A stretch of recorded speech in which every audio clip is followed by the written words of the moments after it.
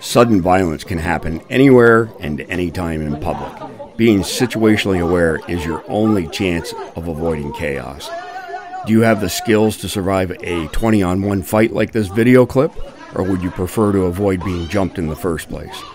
On today's podcast, we're joined by Superwoman Dr. Jennifer Stankus, former SWAT team leader and trainer Keith Graves, and our in-house survival subject matter expert, Mike the Mad Bomber Sterling. You asked for more content on situational awareness, and that's the topic for today's panel. We'll be discussing actionable tips to help you level up your game. And we're back, and we got a star-studded cast of subject matter experts today. Everybody knows our in-house Mad Bomber, Mike Sterling, Keith Graves, ChristianWarriorTraining.com, and our favorite doctor, Dr. Jennifer Stankus. Today's topic is situational awareness. We're just going to jump right in, Jen, and our audience has specifically asked for actionable items that they can use to increase their situational awareness. Take it away. Yeah, so it's a simple concept, right? It's being able to sense what's around you through your vision, your hearing, your sense of smell, everything, in order to predict any threats and avoid them. That's what it is. And it sounds like a really simple concept, but I think that a lot of people aren't aware. And maybe it's just because we have gotten ourselves into this feeling of safety. If you look at animals, animals are always aware. They startle quickly. You can't get anything by them because they have to be aware. So it's a mindset where you need to start thinking, I need to be aware of what's around me in order to stay safe. And the very first thing I would say is, in order to sense your environment, you need not to be distracted. So the very first thing is, if you're out in public, you need to not be walking around with your face in your phone and or headphones on. So that's the very first thing I would say. Jen brought up something really good about animals. Humans are the only species on Earth that doesn't run when it senses danger. I'm telling you, when you go take crime reports for people who have been victims, and you're thinking to yourself, as they're telling the story, you're like, why didn't you run at that point? Or, you're watching a video. It's like watching a spooky movie. Dude, run. This is where the killer comes, right? Animals do, because they're smart and they realize this dude's going to eat me, so I'm going to leave. Humans don't do that. And it's because they don't want to be offensive. Oh, if I walk to the other side of the street, he's going to think I'm a racist. No, man, something raised your hackles. Go walk to the other side of the street. Well, that's where you belong. Exactly. And just speaking of that, I can't tell you how many times I've been walking along in DC or wherever, and there's someone like hot on my ass. And I'm like, why is this guy so close to me? I will literally step to the side, let that person pass, and get back on.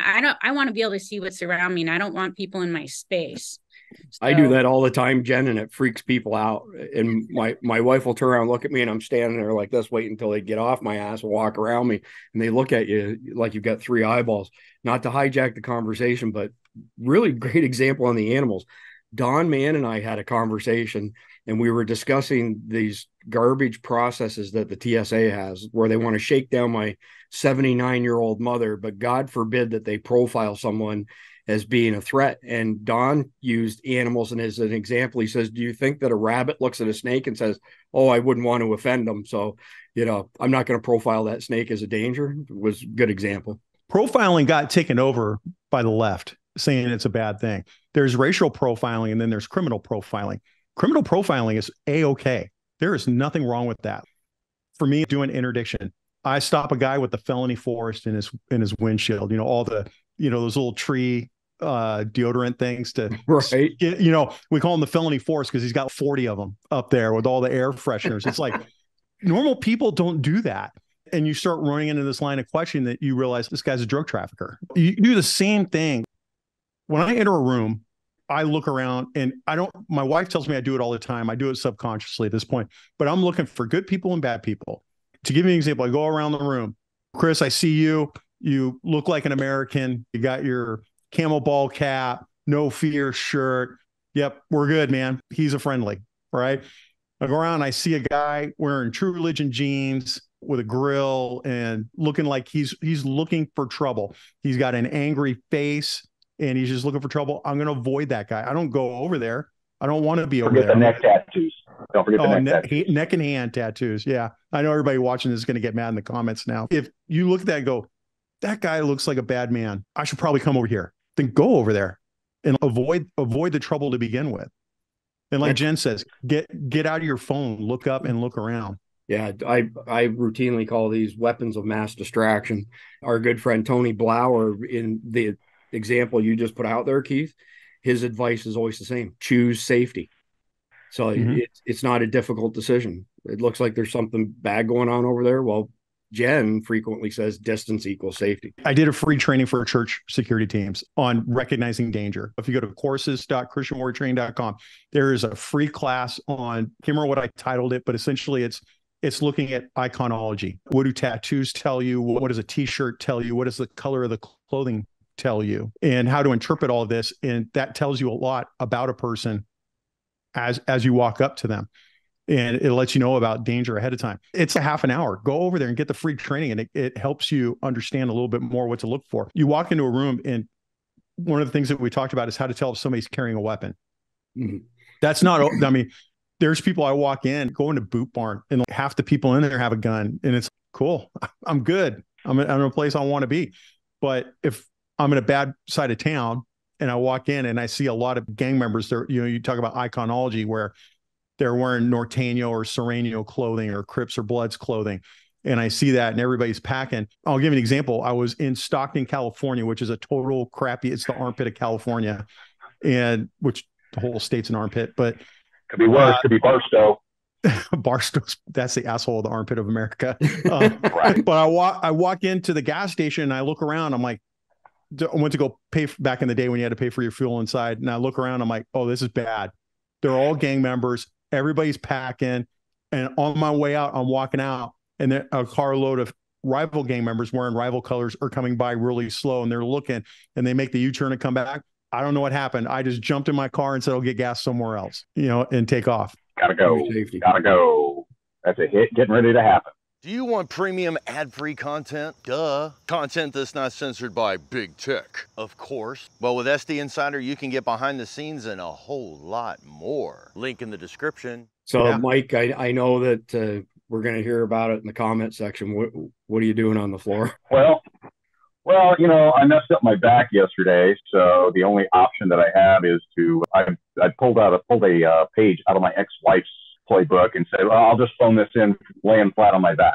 So I think one of the things that we as human animals have done is we have become so intelligent that we believe that we can listen to our intelligence and not listen to our instincts. And that's the one thing that you've got to do that we learned was you just got to go ahead and you've got to, the instincts are still there. It's all hardwired into you. Quiet your mind, stop thinking about what's going on at the party next week, what's going on with your family, what's going on Dancing with the Stars or whatever, right? Stop thinking about those things and start listening to that little voice in the back of your head because it's trying to tell you something.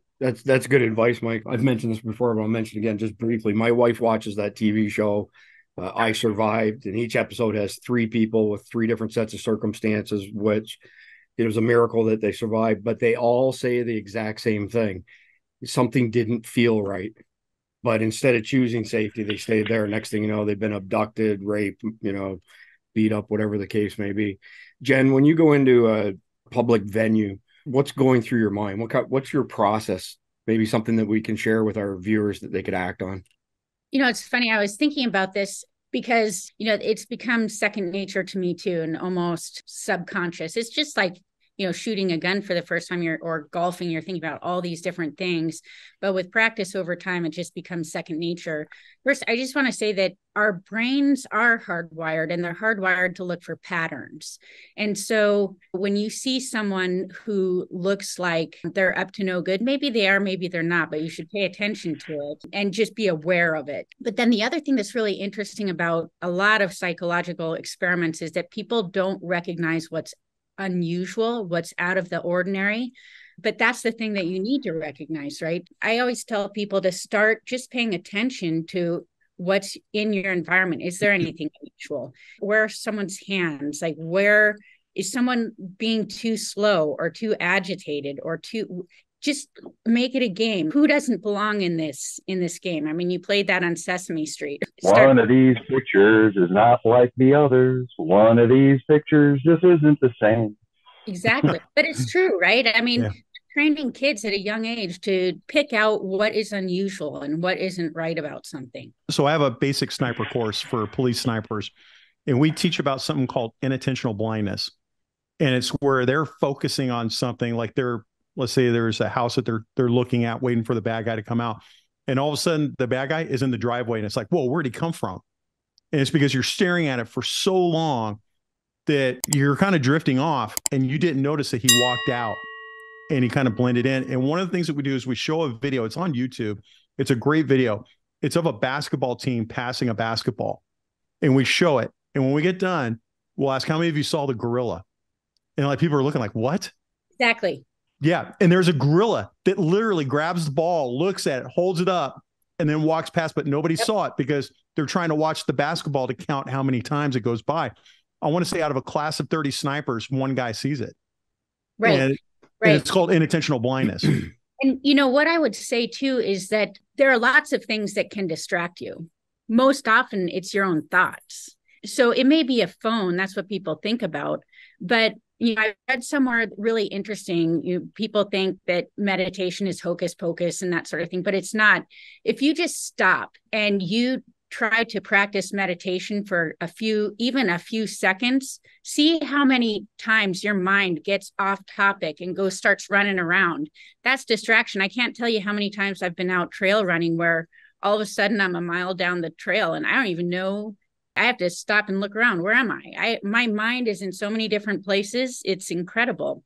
So it's starting to practice there, being in the moment, present in your environment. That's where situational awareness has to start. You know, another good thing to do is to visualize yourself in a bad situation. Let's say you always go to this store. What would happen if I walk in and all of a sudden there's a robbery going on and somebody points a gun at me? How am I going to react? What am I going to do?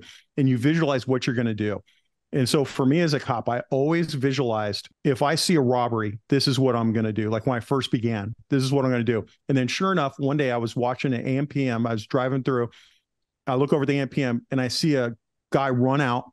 Clerk tries to grab him and he stabs the bad guy stabs the clerk. I was just cruising along, chilling out, no calls for service. And I was like, oh shit. And I jump into action, chase the guy down, get him into custody. And I realized my radio traffic, my everything, it was what I had been practicing in my head. I'd only been a cop for 2-3 years, but it was stuff that I'd practiced in my head. This is what I'm going to do if I see some violent crime, even though I'd never had anything like that before, because I'd visualized it a million times in my head. Then that's how I was able to handle it. So it's the same thing I do at church. When I'm sitting at church and I'm watching the door to make sure somebody doesn't come in and hurt us. When you come and say hi to me, I've been in 5 gunfights before you say hi, because I've thought about 5 different ways somebody could try to hurt the people in the church. So I know when it happens, I will have gone through that a bunch of times in my head, and it'll help me react better. I'm Jason Salyer with Survival Dispatch. As a Survival Dispatch insider, you'll be able to gain the knowledge, the skills, and equipment necessary to protect your family when it really, really matters. They'll provide crucial information on such things as stockpiling food, medical necessities, communication plans. You will receive specific, actionable plans. Visit survivaldispatch.com to get started. And Keith, one of the things he said was your radio traffic. So that's something, you know, as a cop, that was kind of drilled into me. You always need to know where you are so you can call for help. And if just practice this game with yourself just randomly, like let's say you have to call something into 911 or whatever, where am I? How would I describe that? And most people can't. If you had to call in, where are you to get help or to radio for help? Where are you? How do you describe it? Most people can't do it. My favorite thing as a training officer, it'd be 3 a.m. The recruit's tired. We're driving around. And when we get on a really long road, that's a residential street out in the middle of nowhere, I'll just go, stop the car. I've been shot. Where are we? Yeah. And they would literally look at me like, And I'd be like, get out of the car. And I'd make sure it was a long way. Go back and run, look at the sign, and then come back here and tell me what the sign says. And I would make them run all the way back and come back every time. And they would never, every one of my recruits, you could tell who was my recruit, because whenever they're like, where are you? I'm wherever. They knew exactly where they were every time. But it's important, right? And it's a good Mhm. way to start getting yourself in the moment. One of the things that I haven't seen touched on anywhere when I was going back and looking at training for situational awareness was the awareness of self. How are you coming across to people? Are you walking tall and confident? Do you look scared? All of those things are super important because you want to be a hard target.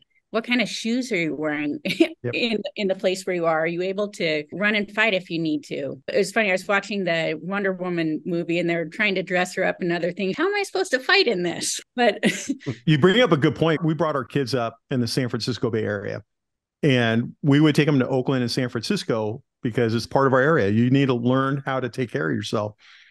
And I remember we would always tell my daughter, put your Oakland face on. And it Right. was all your mindset is you're not a victim. That Oakland face, whatever you want to call it. I would buy drugs in Oakland. Look at me. Do I look like I'm from Oakland? It's how you act, how you deliver yourself. Do you look like you belong in that neighborhood? Can I pull it off in some neighborhoods? No, but I grew up in that area and I know I can walk down many an Oakland street. Somebody's tried to rob me twice, but we were there to buy drugs. Each time it ended badly for the guy because we saw it coming and we're able to stop it. But most of the time, everybody leaves you alone because you look like you belong and it looks like you know how to handle yourself.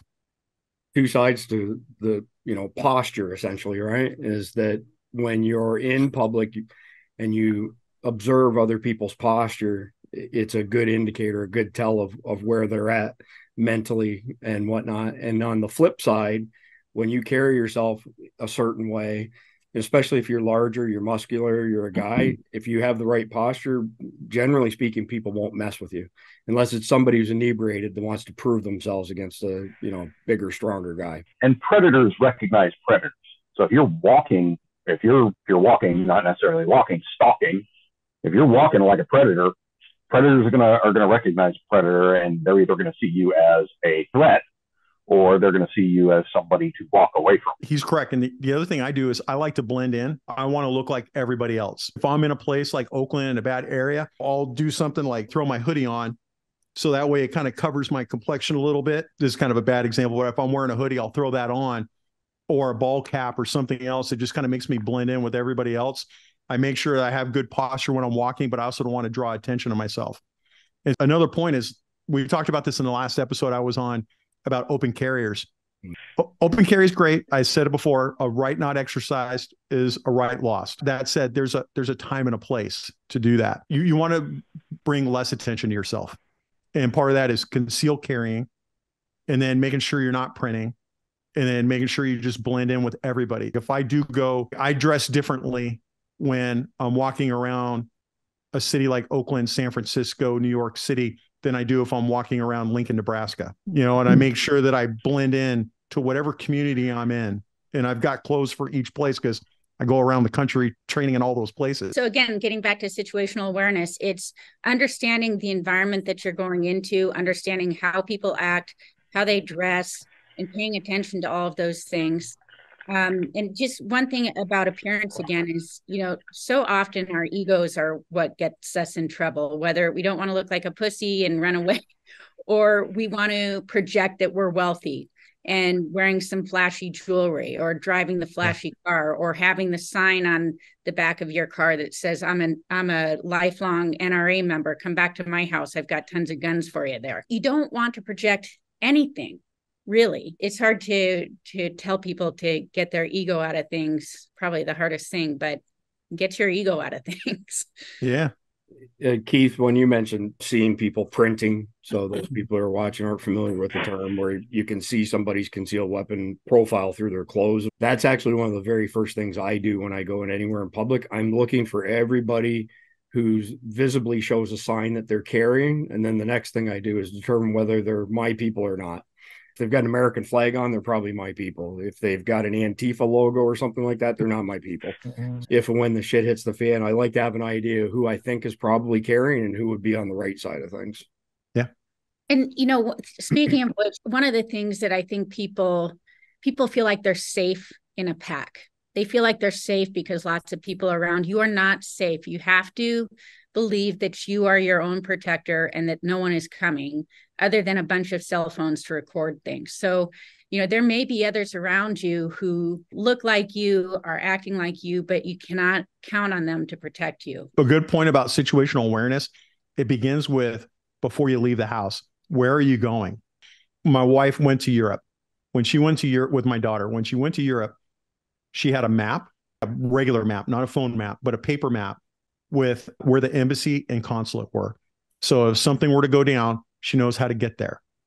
And then we've always had those discussions about packs of, if you look at all the active shooter incidents, I got a great one. I show them active shooter class from New Zealand. It's the Moch shooting in New Zealand, where the people are literally in a pile in a corner of the room. And he just is standing there, just killing everybody. And there were multiple opportunities for people to take the weapon away and they didn't, but everybody just cowered in a corner. And so my kids, my wife, everybody knows if something were to pop off, I'm not going with the crowd. I'm going wherever they're not going. What you just mentioned there, Keith, essentially with Jeff Cooper's colors, he didn't state black. It's been added after the fact, but you just described condition black where people lock up and they completely freeze. And on that topic, the second that I leave the house, I'm in condition yellow minimum. And I'm not in condition white anywhere but at home. And then depending on what's going on, might elevate to orange and red. But you said something really interesting on the maps, Keith. 2-3 years ago, Redfin and Zillow removed all of the crime reports for property listings because it was, prejudiced or some bullshit. There's a few websites that are pretty good, crimegrade.org, neighborhoodscout.com, and believe it or not, ADT Crime Map. So when we're going somewhere, I punch in what our route is, the zip codes, all that kind of stuff, and it gives me an idea. If we're going somewhere we haven't been before, it's pretty obvious when it says, hey, there have been a lot of violent crimes in this particular zip code or this area. Okay, well, we're not going to stop there. And it doesn't take much time to do that. The other thing is, if you're in the area and you see a cop and it doesn't look like he's on a call, he's just like, good examples, New York City, where you see cops on every corner, go up and talk to him. Just say, hey, I'm from wherever. What's a good place to go? What's a bad place to go? And they will tell you. I've literally rolled up on people in my town where it's like, you don't look like you belong over here. Do you know where you are? And they're like, no. Like, it's like, you shouldn't be here right now. How about I give you a ride, right? I'm lost as hell. Please save me. I've had that. I was in Chicago teaching at their police academy. I see a cop and I'm like, hey, man, I'm a cop from wherever. Where's the best place to eat? And he's like, oh, dude, this place, go over here. It was the best. They know everywhere to eat, but they're a wealth of information, though. Same thing, like you talk about, Redfin took off crime stats and all that stuff. If you call the police department, they're going to tell you the same thing. Oh, we can't give that information out.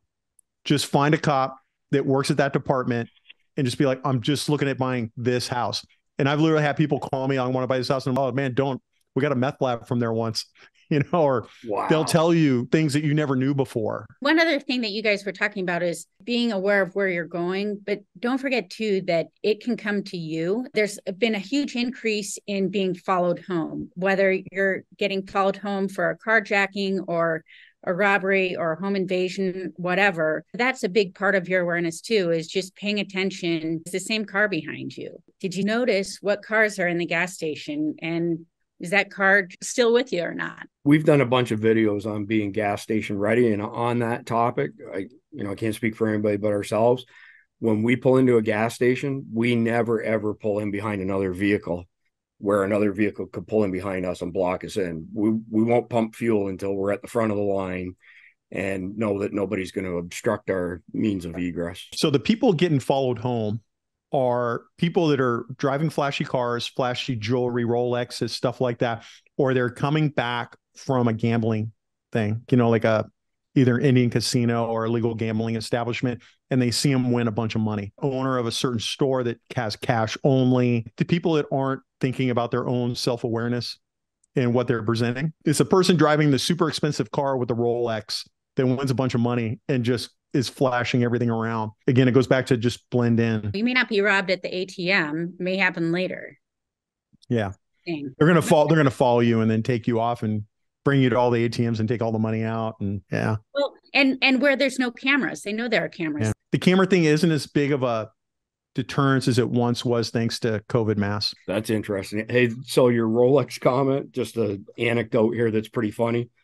Tony Blauer is the master of avoidance and devaluing himself. So he'd had a really good run of making money off seminars, goes and buys himself a Rolex, just as you mentioned, flies across the country, takes the family to the Big Apple to do a bunch of stuff. And they're in a store. And he said, when somebody addresses you and you get that feeling that something's a little bit off. So he handed the guy the money, and the guy looks at his watch and says, "Oh, that's a nice Rolex," in such a way that Tony felt like, I'm going to walk out of here. He's texted his buddy and they're going to roll me, sort of thing. And he says, "What, this piece of shit? Yeah, I just got it over here on Fifth Street. It looks like it's real. It's a $50 piece of crap." So just as a smart little spur of the moment thing to devalue himself as a target. It's not a Rolex, it's a Rodex. Yeah. Yeah, there you go. I would like to discuss one thing, and that's going back to, we've got a lot of people that are starting from square one here, teaching or going through exercises to learn better attention to detail and the things to be looking for out there. And, everybody's going to start from somewhere. And one of the things that I used to do with my kids is we'd be on a road trip or something. And I got to the point where I would say, okay, as soon as they would come back to the car, I would say, "Okay, how many people were inside the store?" And they look at me and I'd be like, "We're not leaving here until you tell me how many people were inside the store." And that's where you start. How many people are inside the store? Then the next couple of stops later, describe those people for me. How many men, how many women? Something simple like that. And then we would move on from there and be like, okay, what color shoes was everybody wearing? Something stupid like that. And I would always have something new for them. And we would turn it into a game. As a result, my kids wound up with quite a bit of awareness as far as people go, to the point where, for fun, we used to go to Walmart when it was tornado season here. Everybody's freaking out and wanting to buy all the bread, milk, and eggs because apparently French toast is the ultimate disaster food. I don't know. But we would go there for people watching. And that's a hilarious thing when two teenagers are like, "Hey, there's a tornado coming. We got to go to Walmart so we can watch people." All right, let's go. We would go there and we would just pick one person here or there every now and then and be like, "Okay, tell me about what's going on with this person." And you'd have some frazzled single mom with 4 kids trying to drag her way through there. And yeah, we would go through these little exercises. Pick a person, figure out what you can about that one person. And Mike, one other thing that I read that I think is actually super helpful is kind of telling a story about that person. Mm-hmm. What is their demographic? What is their job? What do they most likely do? But then try to predict what they're going to do. And pretty soon you can start pretty accurately start to predict what people are actually going to do, because situational awareness is about avoidance. It's not about it's happened now, oh shit, what do I do? It's trying to avoid it in the first place. Yeah, I think one thing I would add that I learned many years ago, Mike, that further to your point, is taking all of this in, not to stare at people, because when you stare at the wrong person, their attention is focused on you and it could explode in your face, so to speak. Boise, Idaho is a pretty chill place, but I was in the mall and this guy's got a big 18th Street gang member tattoo on his neck. 18th Street gang is it's a gang out of LA. It's very bad. He's either here because he's recruiting or he's here because he killed somebody he's hiding out. But either way, it's all bad. So when I walk in, what did I do? I'm a former gang sergeant. I'm literally just staring at him. Like, I'm like, literally, formula. Number one, why are you here? Number two, shit, what's going to happen? And he looks at me and he does the, what? And I'm like, oh, he goes, are you a cop? I'm like, oh, no, not anymore. It's not assault under color of authority anymore. Now it's just simple assault. And he looks at me and he goes, oh, hey, wait, I don't know why you're challenging me, but you're in Boise, Idaho. That sticks out. And he's like, yeah, I'm here with my family. And that's their thing they always do to let you know I'm not here to commit crime. And I'm like, hey, man, I don't care. And I got to give it to Boise PD. I called them on the phone. I'm like, I don't know if you're interested. Man, they had everybody come from everywhere to come chat with this guy, which is exactly what you want, right? But it's that you were right on point, though, right? Like, I feel comfortable because I dealt with gangs for a career, but it's like he called me out right away. Like, what? What are you looking at? And it's like, the mating call. Yes. Okay. Jen, I know you're on a bit of a tight schedule today. Is there anything else you'd like to add? Yeah. So I think that other game to play with yourself. So in addition to just observing people and guessing what they're going to do and, knowing who's where and all of that, knowing your location is another game. But then the other thing is wherever you are, just stop. Where are my exits? You want more than one. And then also, what's my cover and what's my concealment? Are the tables bolted down? Can you move stuff around? What is your environment that you could use as a weapon? It's so funny just talking about TSA and what you can bring through and what you can't. It's like, well, I can like bang someone over the head with my laptop. Everything's a weapon. What could be used as a weapon if you needed it in that moment?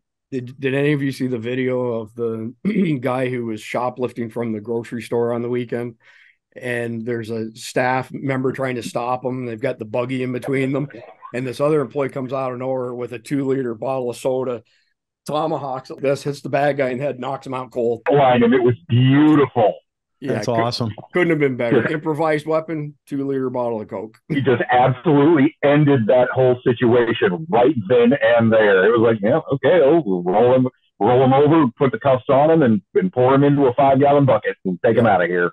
Yeah, he was down. But speaking of which, like everything in your environment is a tool. I've had people in the grocery store who are literally right behind me in a really uncomfortable way. That's just not normal. So what I'll do is I'll get in line and have the front of the cart behind me. So I've got that much space. It's just a constant thinking about what's around you. Where can you go if you need to move?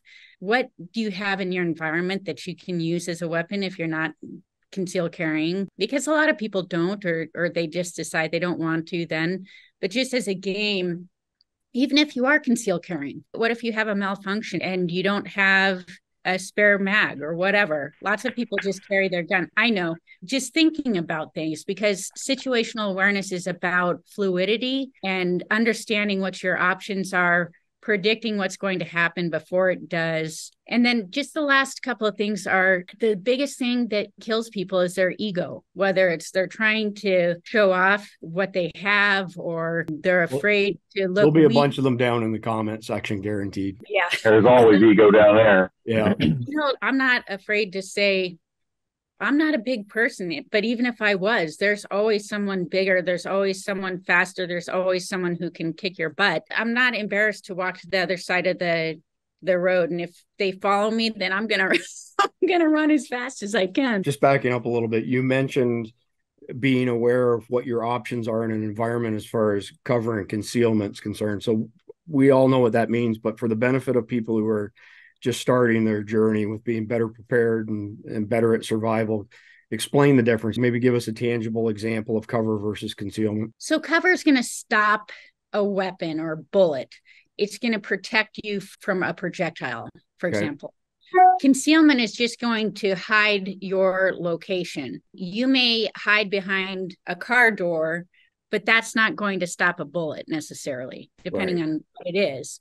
You may feel like, oh, I'm hiding, I'm safe. Not necessarily. That may be a good place to start, so that when you can see the threat is distracted or looking somewhere else, then you can move to either out of the whole situation or to a place that actually provides cover. That's good. James from Pilgrim Ammo was a private contractor, multiple deployments to the sandbox. Before that, he was in the Navy.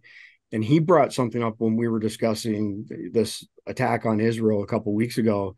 He said in his mind, his process, if it's going down, is to get to the closest area of cover and concealment and then decide what his next move is, but to seek safety first before doing something else, I guess. I want to say one last thing. It doesn't have to do with situational awareness so much, although I guess it's kind of mindset, but you see all these people in Israel or people who are abducted or taken hostage or whatever. I just want people to have in their mind that you're not going to reason with them. It's like being in a illegal deposition. You're not there to convince the other side to drop the case. They're there to mess you up and to use something against you.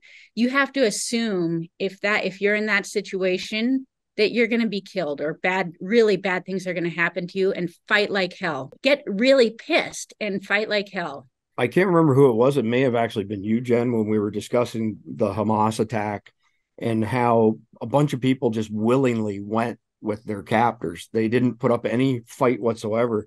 These are people who take great pleasure in cutting your head off and torturing you and sending it to your family members. It's a foregone conclusion that if you go with them, it's not going to end well. So you're better to at least attempt a fight right out of the gate and stand some chance. Because once you're abducted with those types of guys, you're done. And I'm not being critical of them or their choice, because I'm sure what they believed in that moment was, if I go with them, if I cooperate, if I don't put up a fight, they won't do anything bad to me. But you have to switch your mindset and understand that that's not true. I think personally it's condition black. They just froze. Mm-hmm. They weren't thinking in obvious terms. So most people go to condition black when we do training at churches, where you have people that they're concealed carry permit, they've gone to training, and the minute we bring out blanks and start being aggressive, people literally just, they don't know what to do. And all that training they had goes out the window. On that point, Keith, I know you mentioned it last week, but it's worth mentioning again. And I'd like Jen to hear this as well. What happened to people when you ran the simulation on your churches having, so 4 campuses, by the way, Jen, active shooter situation, the fire alarms pulled, there's smoke bombs going off, there's full autos with simunition. What did the majority of the parishioners do? Everybody froze for the most part. The people that were entrusted to kill the attackers, initially, everybody froze. Nobody would move forward. Nobody would aggress the target because they've never had stress inoculation. So for like a majority of the people out there, this is you need to do simulation training to get that stress inoculation. And the best way to do that, it sounds corny, but MillSoft training, any kind of airsoft training, anything like that where you're using, I'll give you an example. I have my airsoft gun in my garage. I'm the only one home. When I park my car, I grab the airsoft gun and I'll start clearing the house, and I have targets set up to practice in case I come home and somebody's there. But you've got to put yourself in a position to have somebody attack you and you go off on that. So Krav Maga, BJJ, Brazilian Jiu-Jitsu, airsoft, doing all those types of combatives type things will make you a harder target to kill, basically. Hey, so we're a little bit off the topic of situational awareness, but you just hit on something, Keith, that I want to share with our audience. As far as clearing your home is concerned, obviously longtime law enforcement, and I know Jen and Mike have to be aware of this. They are aware of this, is the rule of +1. So if you come home and somebody has broken into your house and they're still in the house and you catch them, in your mind, there's always one more. You don't stop when you find that person. There's always one more. Just like when you pull somebody over in a cop car and you're trying to get people out of the car. Okay, well, it looks like 2 people got out of the car, but there's always one more. That is situational awareness, right? Though, because you need to keep your vision broad. Yes, you're going to focus on the immediate threat, but then, it's why in all of your training, if you're at the range, you're trained, okay, you've taken down that threat. Now look around. What else is out there? It's the same thing. It goes back to having a broad awareness of your environment. That's well said. I don't want to go too far down this rabbit hole, but we've had a fair bit of suppression by YouTube over the years, multiple gun videos. We took 221 gun videos off our channel and almost immediately saw the suppression to start backing off. But for what you're describing here, the +1 situation, Keith has got some awesome videos on Christian warrior training on YouTube, where it's essentially like a simulated shoot house outdoors and slicing the pie and all that cool stuff. And that's a whole other video. But you can't find that stuff on Survival Dispatch anymore, but you can find it on Christian Warrior Training. Well, you'll be able to find that stuff eventually back there behind the paywall on our website. Right, yeah, shameless plug. If you join Survival Dispatch Insider, you can see all that stuff beyond the watchful eye of big tech. And there are actual places like WAFT, where our families train, WOFT, that actually do high-level scenario training, where things happen. They have like a coffee shop that's set up, and you don't know when it's going to happen. You know something's going to happen. And even then, even when you know something's going to happen, people still make mistakes, but that's how we learn. So you want to make those mistakes, put yourself in those situations, or even if you're out in public and, wow, that was a near miss. What did I not see? What do I need to do differently? And just constantly learning and improving. And because our mistakes are where we learn the best. Fail forward. Our training, by every year doing this active shooter training, not as many people freeze anymore. More people are learning to aggress. Our best person is a grandma who shoots the best, has the best tactics, and she's a team leader with no law enforcement, no military. She just is a sponge and absorbs everything. And now she's directing people. She's directing an entire team to coordinate fire to get this bad guy. And it's like, yeah, go grandma. That is absolutely awesome. So before we wrap up, tell our audience the story of when you guys were doing active shooting and you had a milsim team, just airsoft guys against you guys who were highly trained military, how that went down. Oh, we were doing a SWAT doc course, teaching prolonged medical care for SWAT docs. And yeah, these guys, they kept relying upon their ego. And just like Dr. Jen said, they kept on relying on their ego. They kept on coming out there. And myself and one other guy were just cleaning house on these guys all day long. I mean, it was awful. And morale's in the dumper and everything like that, because I'm just an EOD guy and the other guy was just an infantry guy, but we're working fundamentals, and that was it. And then the two MilSim guys who were there from our friends at Enola Gay, they showed up and they put our heads in the dirt and kept us there, and we couldn't get up. I'm hiding behind a cinder block. And yes, a fully grown man can crawl up entirely behind a cinder block. And I'm laying there, rounds are pinging off the back of my vest and everything like that. And then all of a sudden the round stopped, and broke my head up, looked around a little bit, and they and their patient were gone. Why? Because they relied exclusively on fundamentals. They weren't doing anything crazy, anything special, anything stupid. There was no high-end dev groove stuff that they were doing. No, they were just doing fundamentals. And they turned their fundamentals onto our fundamentals, and they put us in the dirt, and they kept us there. And it was over. And these are non-military, non-law enforcement. They had solid fundamentals. And they did not have an ego to say, oh, I'm a SWAT guy. I can handle any taker. Not necessarily, buddy. There's always a bigger fish. And I would hazard to guess they had the one thing that we hammer on over and over again. They had reps. Lots of reps.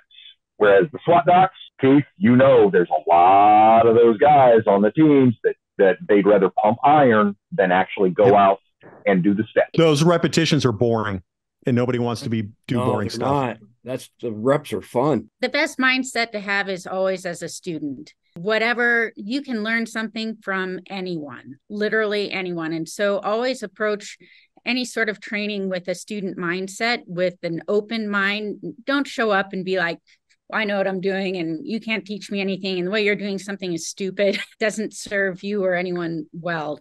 Learn from everything. Learn from everyone.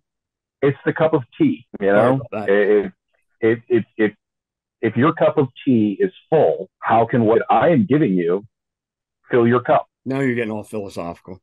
So sorry. While we're on the topic of reps, I just wanted to draw a point to this.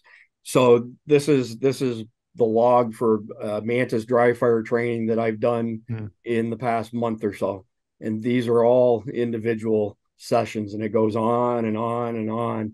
And so I do the Mantis dry fire training in conjunction with crossbows, the Byrna stuff that you love too, Jen, the less lethal. And coming from the side of high tech and business development, we used to always say what's measured gets done. So that's where I like the reps, because if you're doing reps and you're recording them with something like that and you see that incremental progress, but it's funny, Jen, the fail forward thing. So you make progress and then you'll see the scores go backwards, and you make progress and the scores will go backwards.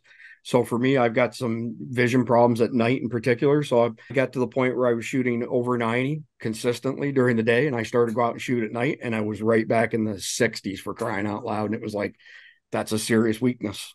I need to fix this failure. And, we tend to, and this gets back to ego again, but we tend to work on the things we do well because it boosts us up and makes us feel good. But that's not where you need to spend your time. For sure. All right, Jen, where can people find you online, and when is the next season of Surviving Man hitting the airwaves? Oh boy. So I think a lot of our viewers are familiar with the Pursuit channel, hunting outdoor stuff. So that's right now the cable channel that Surviving Man is on, and shows are airing. I think they just finished up season 1. Season 2, episode 2 just was on Friday. It's every Friday, and we'll go through season 2 and then season 2 All-Stars, which I have to say was pretty cool stuff. We did some crazy stuff 40 miles off the coast of Belize and pitch black night. I mean, we got dumped out in the ocean with sharks and literally ripping currents, pitch black. And it's like, got to get back to this boat. And there's no safety boat. I'm not kidding. This is like This is like truly reality TV. It's super fun. It was the most fun I've ever had in my life. And that's why the only water sports I participate in is taking showers. Anyway, I don't think people will believe it's real, because who would do these stupid things? It's awesome. Surviving Man, great show. Mike, Mad Bomber Mike, right? That's so when the people see you commenting, it's Mad Bomber Mike. Sorry, Jen, go ahead. Didn't mean to interrupt. I've backed off social media. I am on social media. I'm on YouTube, and if you want to just put that in the notes, whatever, YouTube and Instagram. But I'm off of there mostly because I was doing these Firearms Friday drills for people and got canceled, because even if I'm using less lethal, they don't even like that. So let's just say one of the top spots to find Dr. Jennifer Stankus right here in Survival Dispatch. Right. You always have a home here. Exactly. Keith, all of your stuff, YouTube, website. Just go to www. That's the important part. ChristianWarriorTraining.com. If you don't put the W's in front of it for whatever reason, it's going to give you some kind of an error, because I'm doing this for free. So I'm not a tech guy. I'm on that free budget. So once I can afford an IT guy, then I can get rid of the W's, and you'll find all the links are there. Courses.christianwarrior.com. Yeah. Free you can training. go to courses.christianwarriortraining.com to go look at what we got. We're putting up stuff constantly. We just put up everything from recognizing threats when you see something in front of you to identifying possible like active shooters inside of a building, what they're doing to kind of display themselves. It's high quality stuff. They can sign up for your newsletter as well. Yep. Sign up for the newsletter, www.christianwarriortraining.com. And YouTube is at Christian Warrior Training as well, right? Yep, that's right. Some good videos. Go subscribe to Keith's videos. Thanks. All right, y'all. Appreciate your insight. Appreciate everybody's service as usual, and look forward to the next time. Take care. I'll be here on the floor if you want me. Roger that. I keep looking at you like this. Become a Survival Dispatch Insider. We bring together survival enthusiasts and preppers to share knowledge and skills, which means you can enhance your preparedness for emergencies and ensure the safety of your community. The results you'll get: improve your emergency preparedness by learning skills and strategies from experienced preppers. Build lasting connections with like-minded individuals to share your passion for safety and readiness. Access a wealth of knowledge and resources to assist you in protecting you and your community in certain situations. Go to survivaldispatch.com to get started.